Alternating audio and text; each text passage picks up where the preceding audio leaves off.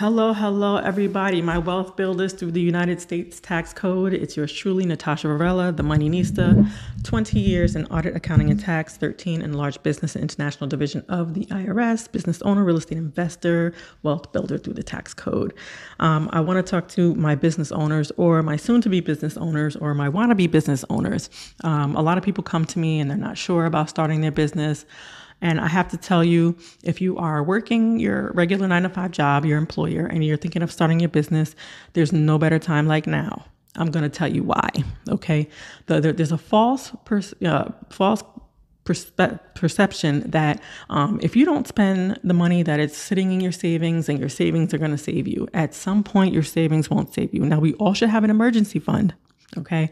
But anything past your 6 months, and I like to say a year, emergency fund is just waiting for inflation to eat it up. Okay. Money has to have a currency to grow, right? It has to keep up with inflation. And so therefore money has to keep transacting. It has to keep changing hands. Okay.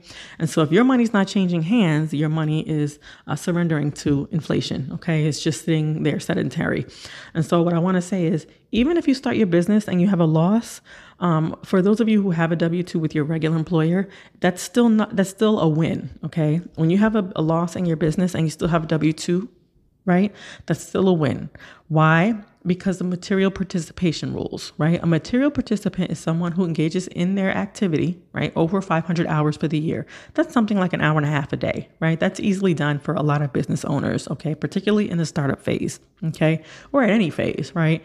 And what happens is, if you do have a loss, right, that loss now offsets your W-2 withholdings from your job. So you're essentially just pulling that money back out, right? Because the loss is going to offset any income. So I always tell people the money's not going to sit in your savings account, okay? It's just not going to, and you're going to end up having taxes taken out of your paycheck, right? And they're just gone. When you can actually be putting money into activities that produce cash flow even in the next year, right? Because we all have startup costs. We all have time before operations may gain traction. But in the meantime, you want to offset taxes that you do owe. So it's nothing better than to have this loss, right, in your business, right, expenses that you have to put into your business before even creating any cash flow, so that you can take that expense against your current withholdings if you're actively involved in your business, right? So I want to encourage all my business owners to go ahead and start their business. I did the Mind Your Business Challenge, where I gave you something to do every day, from, searching your business name, your potential business name on the U.S. Patent and Trademark Office website. It's free. Okay. And once you find that your name is available, right, you want to secure it, go get an attorney or go through the actual steps yourself. It's a little convoluted, but it can be done.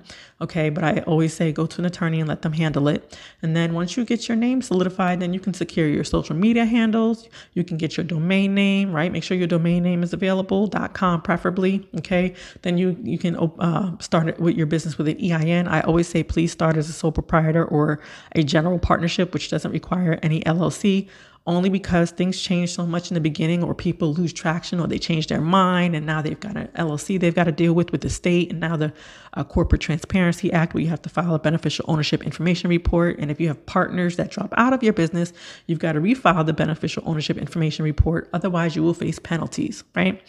And then you have your annual fees for your LLC. And so I want to encourage people to start simple until you are actually in operations, okay, concurrent and frequent, and it's actually significant. Then you can form your structure. But until then, you can get your EIN, it's free, and a DBA, doing business as. So you can still have an EIN for your business, okay? And you can still hire people, right? Contractors, employees, you can still get all the benefits before you actually tie yourself to these obligations via the federal government, via filing your federal return if it's an S Corp, and filing your state returns for inactive LLCs, or paying your fees for having the LLC, your state fees, right, for your annual and biannual fees. Okay, you don't want to incur unnecessary obligations and fines and penalties. Not a lot of people know that if you have an inactive LLC, that you're still required to file your state. Okay, otherwise you'll catch a penalty. All right, so go ahead and start your business.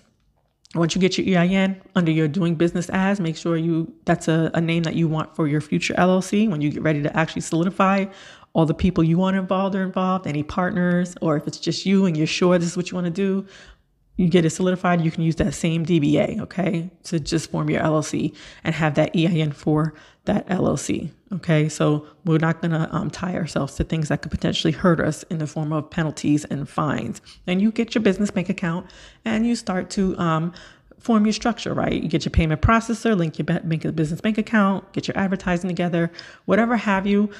Even if you have a loss, it's still a win when you are a W-2 employee, okay? A loss for a business owner is still a win if you still have a W-2 from your employer, because those losses offset the income that was already withheld from your W-2. You want to start your business. So if you're on the fence and you're like, I don't know, now is the best time to do it. Okay, so if you have any questions, go ahead and drop it in the comments below. Click the link to join my free live training, or simply join the Tax Strategies Mastermind. Okay, it's a one-time fee. It is tax deductible to business owners, either as a consultation fee or a startup cost. It is tax deductible to real estate investors, all right, as a consultation fee, educational expense. And I hope to see you guys there. Okay, it's a lifetime membership. All right, until next time.